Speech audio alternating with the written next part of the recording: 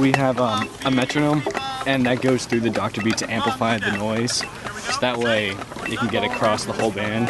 It's obviously even when one snare drum's playing, it's incredibly hard to hear a metronome, so that helps get over the whole entire noise.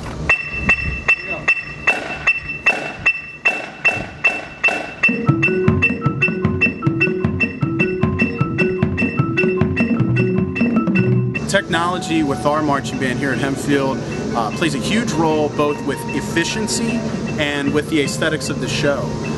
When we have students who are able to access technology during our rehearsals with their iPhones or different apps that they have on their different mobile devices, they're able to more quickly access information about where they're supposed to be on the field.